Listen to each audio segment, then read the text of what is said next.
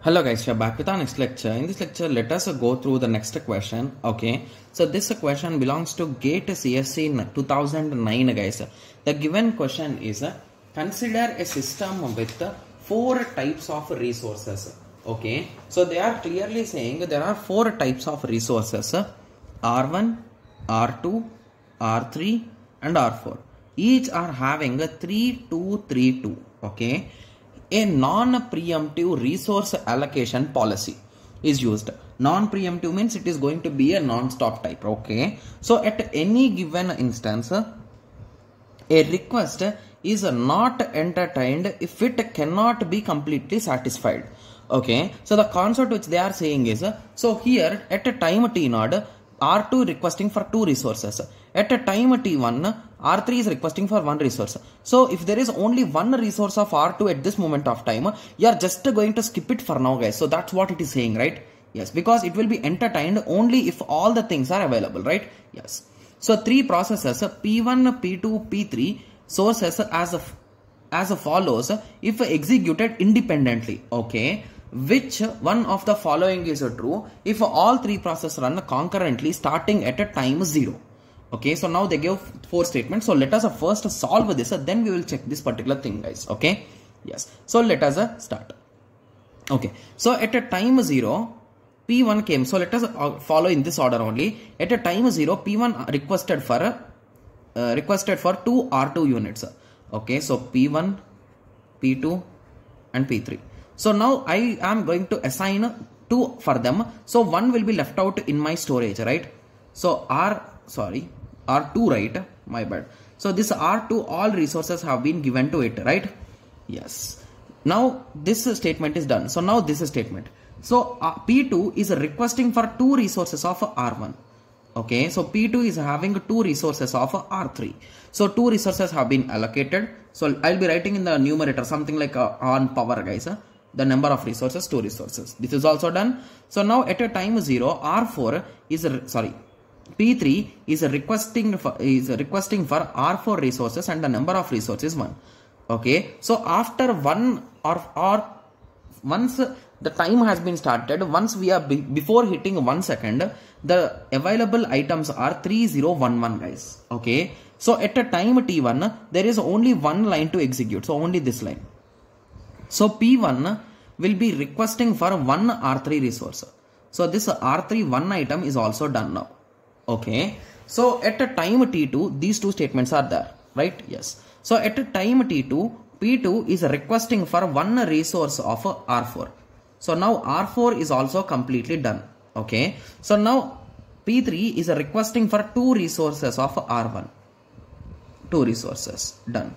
So now we are done with the 2 lines. Like now the current time is 3 seconds, right? Yes. So at 3 milliseconds or 3 seconds or whatever unit you want to call it, at t equal to 0, we are having only 1 statement and it is requesting for 2 resources. Just give me a second. I forgot to subtract from here guys. So here you will end up with 1, right? Yes. So now the time is t equal to 3 and we are requesting for 2 units of R1. Observe here guys. So we need 2 R1s, but do we have 2 R1s? The answer is no. So hence I am not going to execute it. I am going to pause it for now guys. I don't know whether I can execute in future or not, but let us pause it for a while, right? Yes. Okay. So now let the time roll. So now the time is 4.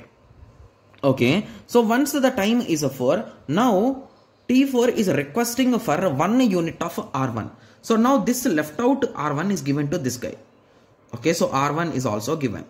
Okay. So now until here it is done. So now the time is going on and now the time is 5. So now once the time is 5, I can execute these 2 steps, right? Yes. So this step says that T5 is T equal to 5 release 2 units of R1. Okay. So previously P3 took 2 units of R1, right? So that is released now guys. So now we got again 2 units of R1. So now this step is done. So now these all steps are done, right? So let me strike them off guys, because at that time we will get more clarity, right? Yes. So now the time is 5, right? Yes. But I noticed time 3 step I did not execute. So let us execute it now because we are having the resource now. So now I will assign for P1, I will assign 2 units of R1 guys. Okay, so I have assigned, so it becomes a 0. So now this step is done.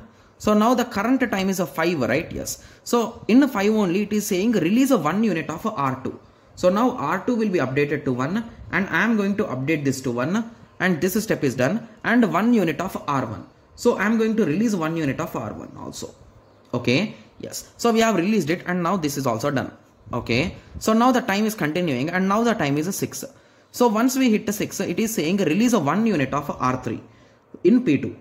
R3, from R3 we are going to release 1 unit. So in R3 also we are going to have 1 unit, right? Yes. So for easy, let me write it here guys. So it is a 1 1 1 0, right? So the current status. Nice. So now this step is done. We have released 1 unit of R3. Yes. So now the time is continuing and now the time is a 7 guys. So in 7 we are having these 2 steps. So this step, let us execute first. So request 1 unit of R2. So where is R2 guys? So this is R1, R2, R3 and R4. So we are having 1 unit of R2. So I am allocating it to this guy. So R2 is allocated for this guy. R2 1 unit, right? Yes. So now this step is done. So now let us execute this step. So this says that release R1 1 unit. So we are going to release R1 so 1 unit.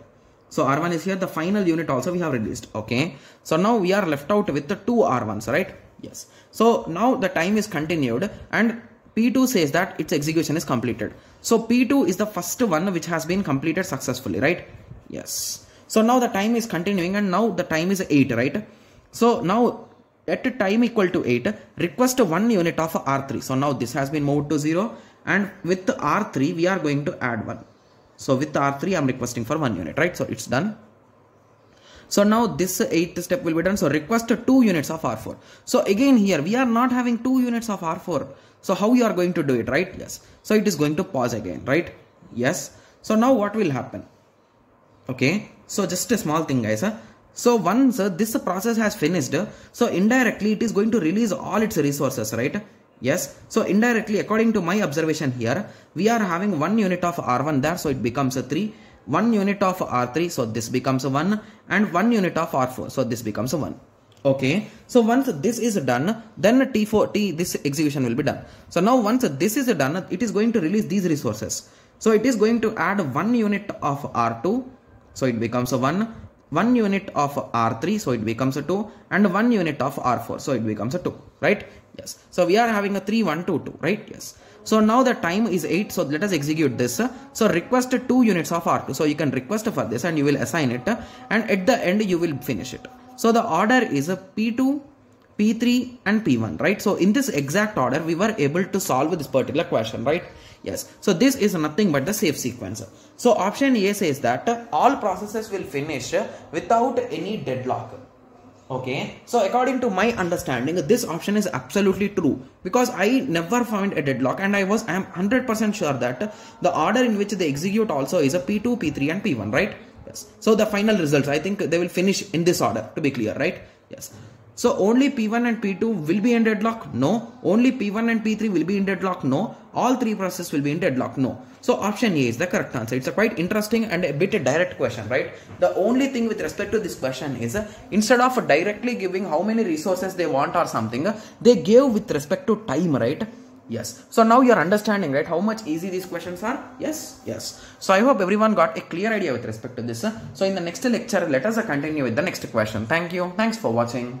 Like, share and subscribe for more awesome videos like this. Thank you.